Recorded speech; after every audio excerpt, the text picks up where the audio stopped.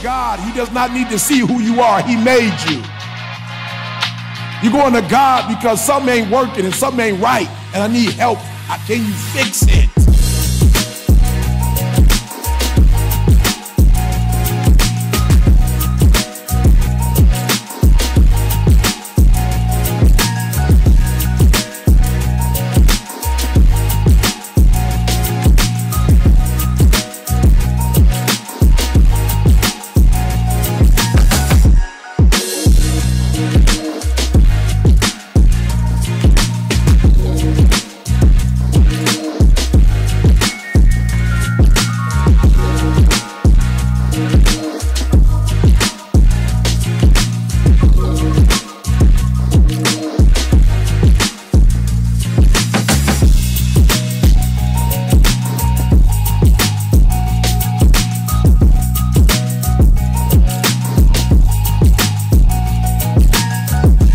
Tripping on religion. I'm tripping on you. You ain't happy, but you still running that same unhappy play. I've been there. Oh, my daddy wasn't in my life. God, like, how long you gonna run that play?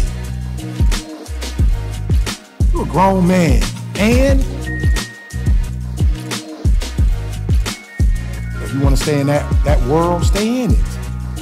I'm not even judging you. I've been there.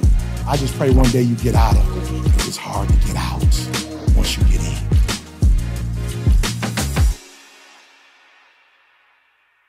Hallelujah. Amen. Jeremiah 29:11. For I know the plans I have for you, declares the Lord. Plans to prosper you and not to harm you.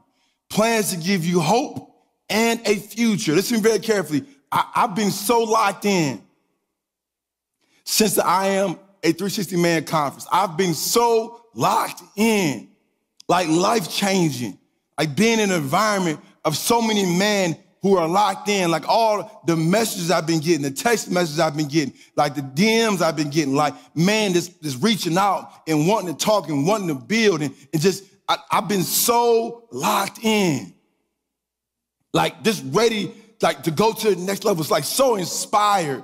Amen. Like when I left the men's conference, the following day I went to MSU and spoke to 500, 600 high school students at MSU and just poured my heart out, and kids were coming up to me like crying, like depressed, like going through it, like I got kicked out of my house, like my mom don't love me, like just you name it. And I'm like, ooh.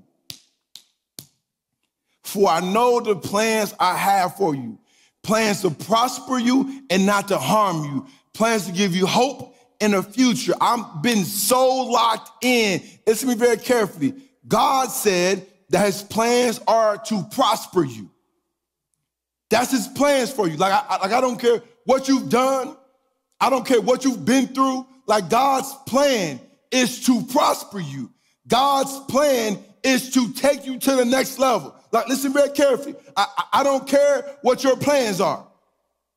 I don't care what you've been through. I don't care how much heartache it's been. I don't care who doubts you. I don't care who says you're not smart enough. I don't care who says you're not talented enough. I don't care who doesn't like you. Listen very carefully. I don't even care who doesn't believe in you. I'm telling you that the most important person, your creator said, my plans are to prosper you.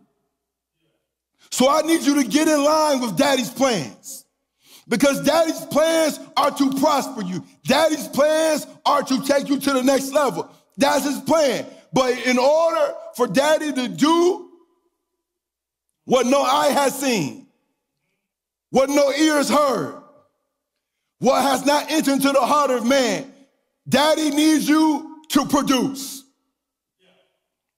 Daddy needs you to produce. God wants you to produce so that as you produce, he will prosper you more and more and more, and he will blow your mind more every single day. I need you to produce. I need you to be so locked in on Jeremiah 29:11. For I know the plans I have for you. Forget your plans. I want you to be so locked in on what the plans that God has for you. Like, you know, when we wake up in the morning, God wants to prosper me. God does not want to harm me. God wants to give me hope and a future. Like when you wake up every morning, before your feet hit the floor, I want you to repeat that to yourself. Like, Daddy's plans are to prosper me. And because of that, I'm going to produce today. So what does that mean, Pastor? I'm glad you asked. Let's define production. Because I think sometimes, like, we get caught up and we don't really know what we're talking about. So let's be clear, right, on what production is. Production is to compose, create, or bring out by intellectual or physical effort. That's what production is, right? In the English dictionary, that's what it means to produce, to compose something, to create something, right? Or to bring out by intellectual or physical effort, right? Just be very careful. That's what it means to produce. But when we talk about godly production, when we talk about divine production, that's a whole other level. So when you talk about divinely producing, it's more than composing. It's more than creating. It's more than bringing out by intellectual or physical effort. We talk about divine production. Now we're talking about being fruitful. Yep. When we talk about divine production, that means now you're fruitful, right? And fruitful is defined as yielding or producing fruit. Yielding or producing fruit. So I don't want you to just compose something. You can produce something, but if you're not producing something that is according to your purpose, then you're not being fruitful. Hear what I just said. Don't speed past that. Slow down. Hear what I just said. Anybody can produce something, but if you're not producing according to your purpose, if you're not producing according to what God created you to produce, you're not being fruitful. Listen very carefully. You were created to be a producer. You were created to be a producer. God put a seed inside of you. God put a gift inside of you. God needs you to be fruitful with that gift. God needs you to be fruitful, listen very carefully, with the gift that he put inside of you. That seed, he wants you to bear fruit. Don't just produce what you want to produce. Like I can go out and I can go play, right, minor league football. I can go try out for the arena team right now. As a matter of fact, no disrespect, I think that maybe, just maybe, Jamie, I can go try out for the Lions and I can get on the kickoff team. I might be able to get on the kickoff team. I know I got like 3 snaps in me, Jamie. I know I can run down the field. Shh, boom. I can still, listen very carefully. I can still go hit somebody. You don't lose that, right? There's something right here that's not wrapped tight. I can still go run into a 280-pound man full speed and throw my body at him and fall down. I don't need a physical trait for that. There's something up here that I just got. Like I just like running into stuff. I can still go do that. So I can still go produce, Jamie, for the Lions kickoff team. But that don't mean I'm being fruitful. That don't mean I'm producing according to my purpose. This is my purpose. This is what I've been called to do. So I can go produce that, or I can go be fruitful. You were created to be a producer. I need you to write that down. I need you to type it into the comments right now. You were created to be a producer. Every morning you get up, say it, write it over and over again. I don't want there to be a day where you're not producing. I don't want there to be a day where you're not being fruitful. Genesis 1:27. Let me break it down for you. So God created human beings in his own image. In the image of God, he created them, male and female. He created them. So God reproduced himself. Did you catch that? He created you and I in his image. So what he did was he reproduced himself. So what I'm telling you is that God put a gift on the inside of you. God put a seed on the inside of you. He doesn't want you to just produce whatever you feel like producing. He wants you to reproduce, right, what he put on the inside of you. Listen very carefully. You are the fruit. The seed of the fruit is inside the fruit. So the seed that's inside of you, God needs you to reproduce that. Yeah. Genesis 1. Amen. Genesis 1:28. New Living Translation. Hallelujah. Then God blessed them and said, come on, type a little louder. I can't hear y'all. Come on. Type a little louder. I can't hear y'all. God blessed them and said, what? It didn't say, go produce something. Whatever you feel like doing, Jamie, go produce that. Whatever you feel like doing, Trina, go produce that. Nick, whatever you feel like doing, go produce that. Oh, come on, somebody. Come on, Tangi. Whatever you feel like doing, just go ahead and go produce that. Charmel, just whatever you feel like. Adam, just go ahead and go produce that. Go ahead and Darla, go ahead and go produce that. Nikki Flute, go ahead, just go produce that. No, he said, be fruitful and multiply, fill the earth and govern it. Woo! God said, be fruitful and multiply, which means the seed that he put on the inside of you, he needs you to bear fruit.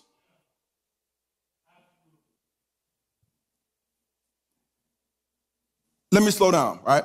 Just be very careful. Go back for a second, Jamie, if you don't mind. Bring the scripture up. I want y'all to screenshot this, all right? Screenshot it, right? I want you to screenshot it. I want you to write it down, mark it in your Bible. After God created man, it says, then God blessed them. Yep.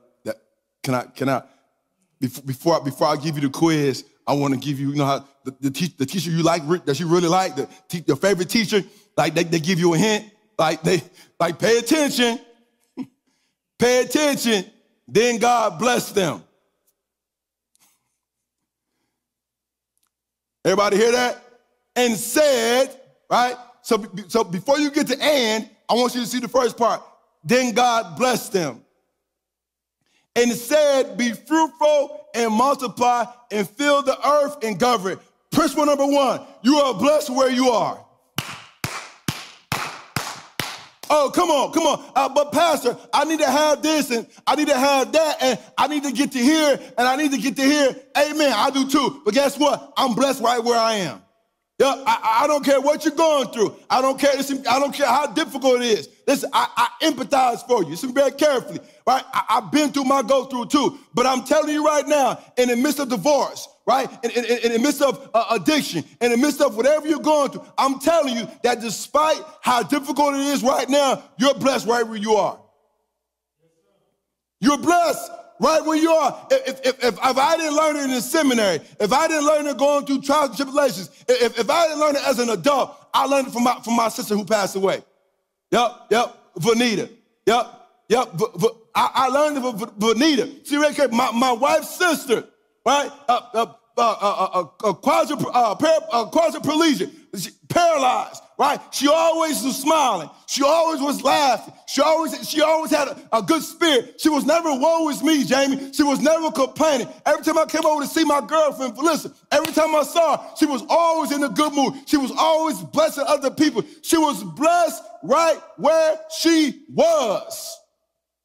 Stop complaining.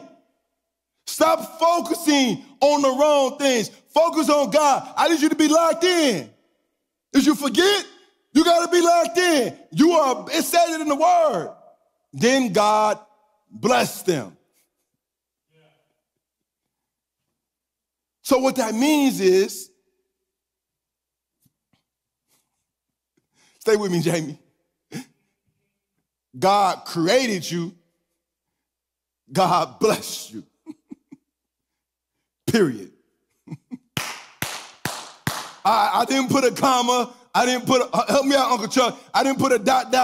I didn't put a semicolon. God created you, and then God blessed you. You blessed right where you are. Yeah. So now that you know that you're blessed right where you are, now I need you to understand principle number 2. Hear me clearly, right? Like, listen very carefully. You, right, have to understand the purpose, right? Like when you produce, amen, that means that you are producing according, amen, you are producing according to your purpose. That's what it means to be fruitful.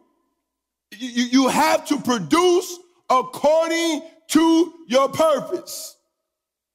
Not according to what you want to do. That's what it means to be fruitful. So I need you to look at your life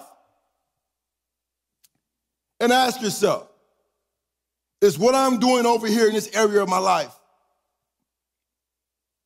pleasing to God?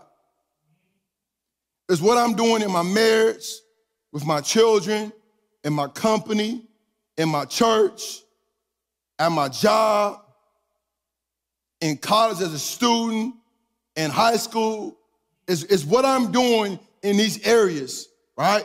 Is what I'm producing, is that fruitful? Is it according to my purpose? Because if it's not according to your purpose, it might be productive, but it's not fruitful. And if it's not fruitful, God's not happy with it. Listen very carefully. And the last part, if you caught it, producers, right? Divine producers, which means you're fruitful, they govern their environments. Which means they're the thermostat and not the thermometer. Which means that I walk into an environment, I set the temperature. I'm not gonna allow your negative energy to make me negative. No. My positive energy will make you positive. And if you can't receive it, then one of us gotta go. But I'm not going to let you bring me down. Producers govern their environment.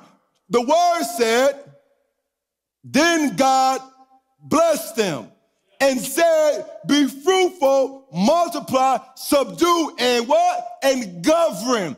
If you are a producer and you are fruitful, you are governing your environment. Oh, come on, somebody.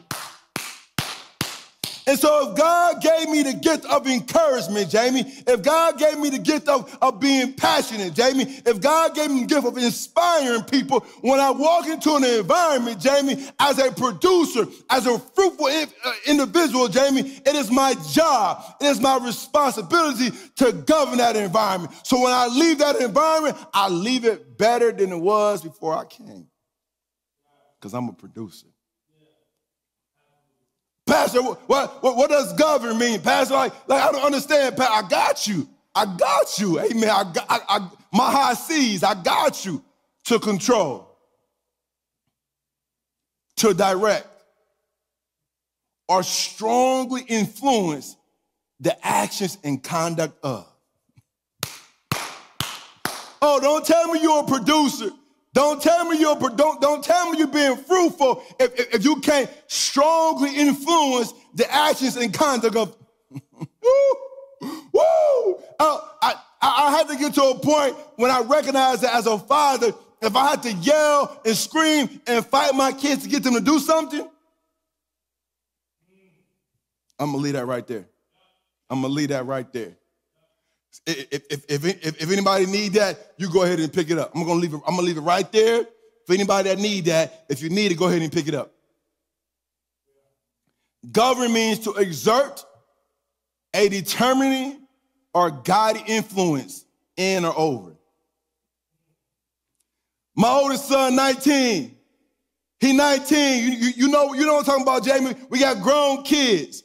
They're gonna do what they want to do. But when you're a producer, when you're fruitful, you can exert a determining or a guiding influence over them.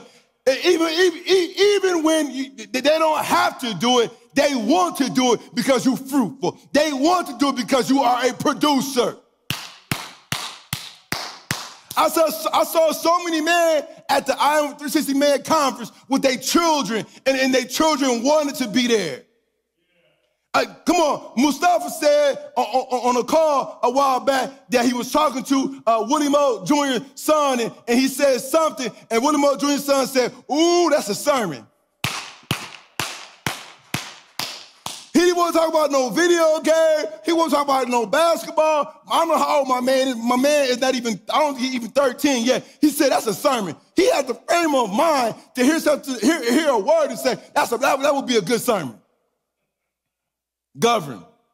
Are you governing your environment? Yeah. Okay, here we go. Your anointing comes from producing in your appointment. Your anointing comes from producing in your appointment. Listen very carefully. I used to say I lost football. But as I spiritually matured, I realized I didn't lose football. I gained my purpose. Listen very carefully, because when I say I lost something, my focus is on losing and not on gaining. So I changed my focus from losing to gaining, and I said, don't focus on what you lost, focus on what you gained. So I didn't lose football, I gained my appointment. And as I gained my appointment, I recognized and I realized my anointing. Listen very carefully. I am anointed to be doing what I'm doing right now. I am anointed to preach the word of God. Amen. I am anointed, amen, to teach athletes how to win in sports and in life. I'm anointed in that area. Listen, I produced in football. Make no mistake about it. I produced. I played D1 ball. Arena ball, Canadian ball, I produce.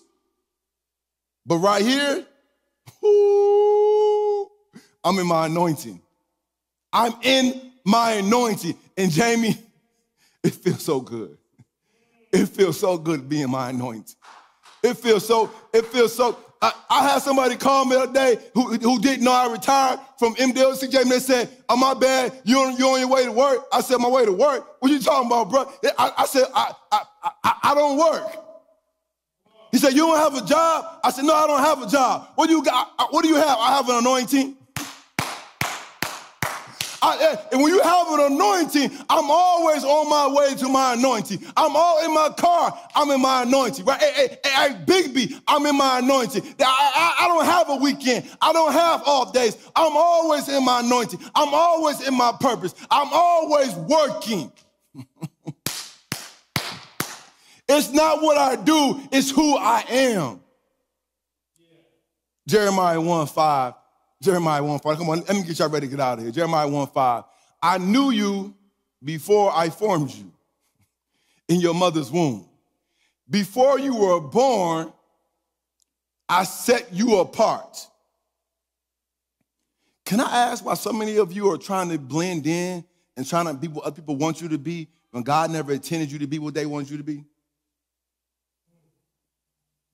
Like, can you answer me that question? Like, why are you trying to be what the world wants you to be? Why are you trying to be like her, trying to be like him? When God said it in Jeremiah 1:5, God said, I set you apart. I set you apart. I never wanted you to be like them. I never wanted you to blend in. You were born to be set apart. And not only did I set you apart, I appointed you as a prophet to many nations. I'm here to tell you, before God formed you in your mother's womb, God knew you, and God set you apart, and God gave you an appointment. And once you get to your appointment, oh, come on, somebody. Well, I grew up in a military type of household, Jamie. My dad was never on late. My dad said, listen very careful. If you ain't 5 minutes early, you late. So my dad said, we'll never be late to an appointment. I tell you right now, Jamie, I was late to this appointment, but I'm here now. I'll never be late again. I'm always on my post. I'm always on my post. I'm a governor. I govern my environment. I'm on time to my appointment. Why? Because my anointing. Yeah. Hallelujah. Hallelujah. Amen. Listen very carefully. Hallelujah. I need you to understand that just producing something is not enough.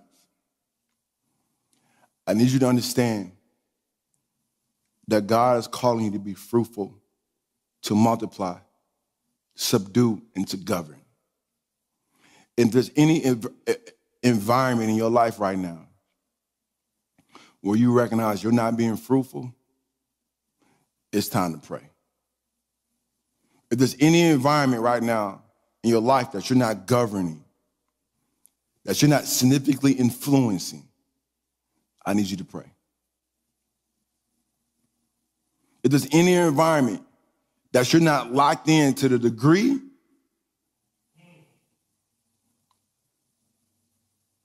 where the fruit is evident, I need you to pray. I need you to pray. Because that means you're not in your anointing. And if you want to be promoted to the level that God ordained you to be promoted to, you got to be in your appointment. Before I formed you in your mother's womb, I knew you. I set you apart. I appointed you. I tell you right now, I still have trials. I still have tribulations. I still go through my go-through. But I'm living the best life I've ever lived right now. In my anointing. I know what I'm appointed to do. And so I produce. I bear fruit. In every area of my life where I'm not bearing fruit, I'm looking at it and I'm working on it. Father God of heaven, we thank you for this day. We thank you for life, health, and for strength. We thank you for the opportunity to be alive, Father. Bless those who are praying with me right now, who are asking they begin to be fruitful in their lives the way you've called them to be, Father. Forgive us for our sins and our shortcomings, Father. Help us to realize, Father, and to live in the fact that you set us apart. In Jesus' name we pray. Amen, amen, and amen. Thanks for joining us, and we look forward to seeing you Saturday at 11 for Sabbath service. For all of our announcements, upcoming events, and special programming, please visit our social media pages on Instagram, YouTube, and Facebook. Your tangible support of this ministry makes all the difference in the world, and we can't thank you enough for your commitment. If you'd like to support this ministry, please use our Cash App at $APOC Global. If you would prefer a more traditional approach, please visit our website at www.apocministry.org. On behalf of Pastors Thomas and Tyus, their wives and families, and the whole of your A Place of Change ministry family, until we meet again, be blessed. When you go to God, he does not need to see.